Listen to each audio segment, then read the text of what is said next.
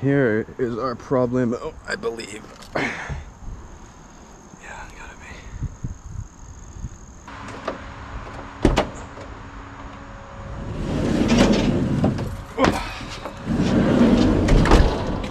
And of course, we have another, I think our 17th M18 fuel Milwaukee Sawzall.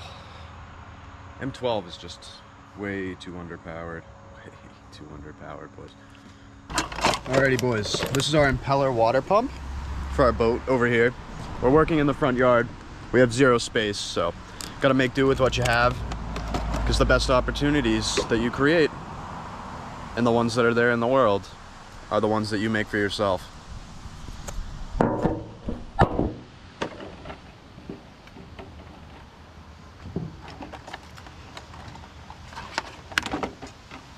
We are up on the boat. This is your impeller pump right here.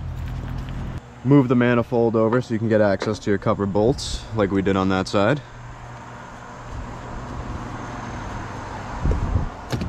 Of course, boys, you gotta make sure you follow on the TikTok.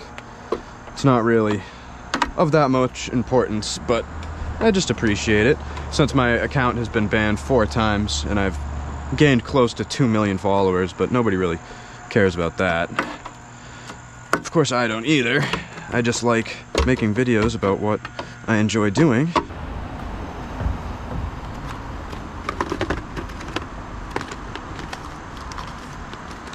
Yo, is this a slug? What the hell? There's a slug in here.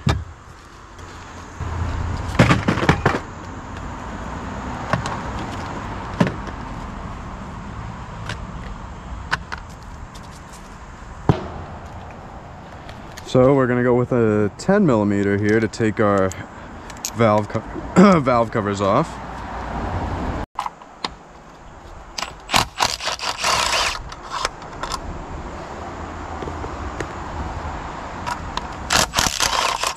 Now it's gonna look pretty gross in here, I'm assuming. She's already got these manifolds loose, or else you would not be able to get to this 10mm right here if you didn't take your manifold off for your wet exhaust. Dude, get off. There you go. Just as we suspected. Look at that. Cool substance right there. But not what we want inside our engine. Now this gasket's supposedly reusable. Looks good to me. These all look sort of fine. Now we're gonna take our pry bar and get in here between the manifold and the cover. Pry it off. Yep, Sledge City.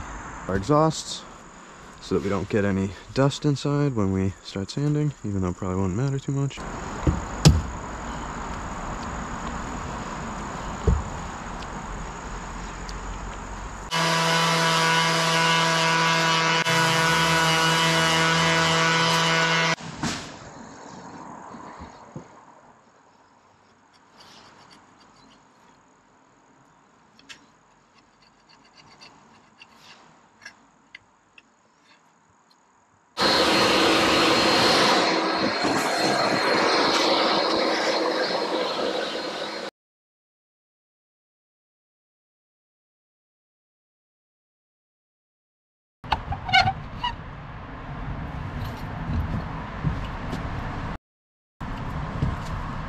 So yes, my friends, we are about to do the final piece of the puzzle here on our amazing Chevy 350 ski boat, 21-foot Malibu cruiser.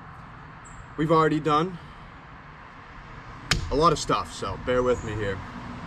As you boys just saw, we put our water pump and new impeller in. Up front there, we got the belt back on. We did our valve covers, valve cover gaskets. We did our exhaust manifolds and riser gaskets. We did our thermostat and thermostat gaskets.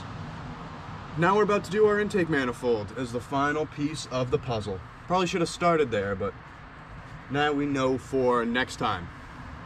That's why experience costs so much money, because you can't really supplement time or knowledge.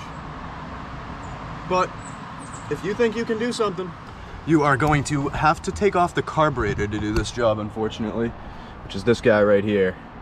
So we're gonna pull him off. We already got our 1, 2, 3, 4, 12 millimeters out. So this thing is just loosey-goosey up here. We disconnected our fuel line. We're gonna disconnect this one. And I think I can leave the throttle body and everything attached if I disconnect the spring. All right, we got our surfaces all cleaned here on our small block Chevy. Our kit comes with a little gasket for in between here, but we're gonna use some Make a gasket that I stepped on. Awesome.